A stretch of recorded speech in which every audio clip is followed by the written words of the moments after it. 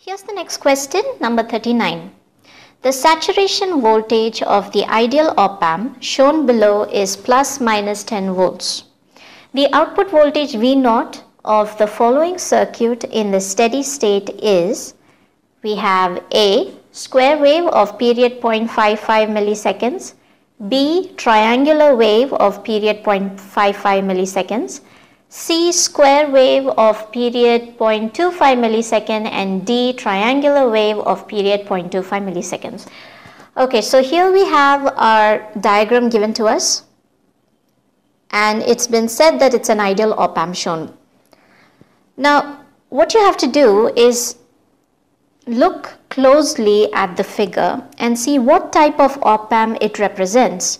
Now, once you know which type it is, then you will be able to find out what kind of output waveform it produces.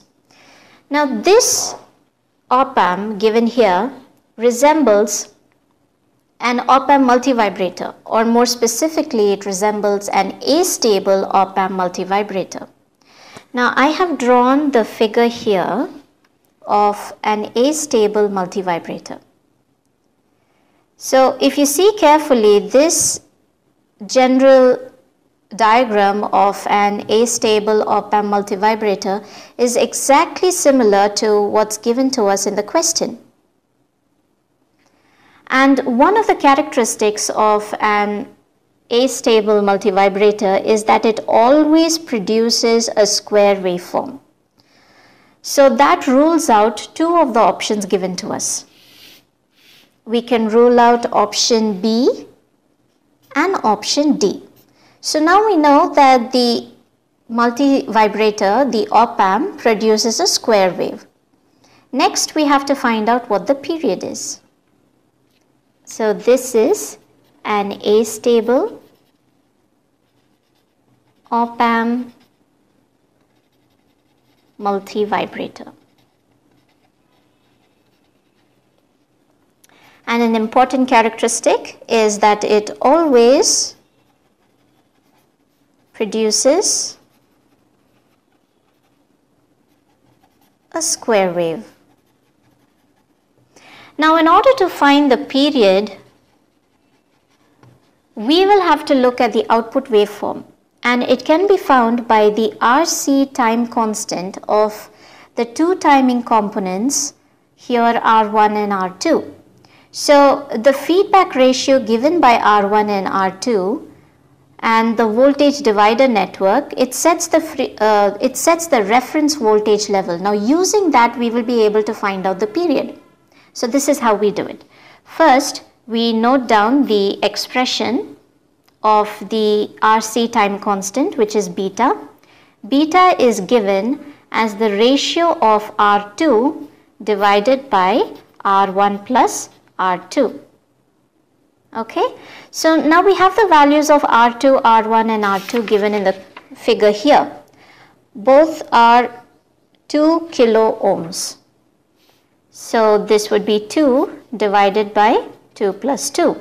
So beta is 0.5, 2 by 4, 0.5.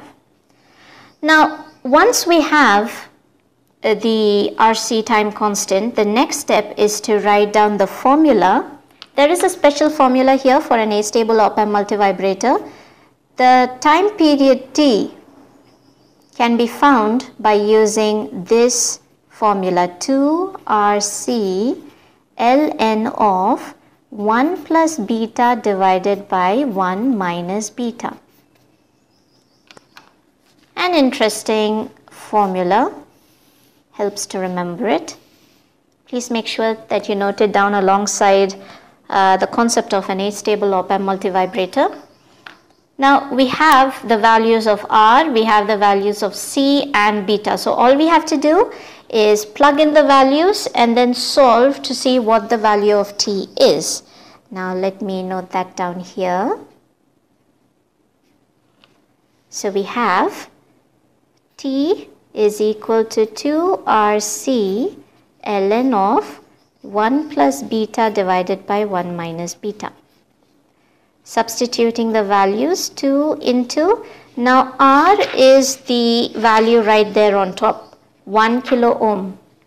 that measures 1 into 10 power 3 into, what was the value of C?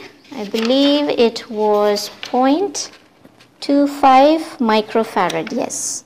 So that's 0.25 into 10 power minus 6 ln of 1 plus beta, we just found it to be 0.5, divided by 1 minus 0.5. Now this entire part, 1 plus 0.5 divided by 1 minus 0.5, comes to 3. And let's see, here we have 2 into 2.5 to 0.25, and then 10 power 3, 10 power minus 6. So we will obtain 0.5 into 10 power minus 3 ln of 3.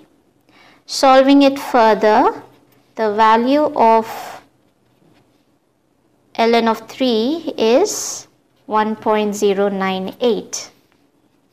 And we solve this to get 0.55 into 10 power minus 3.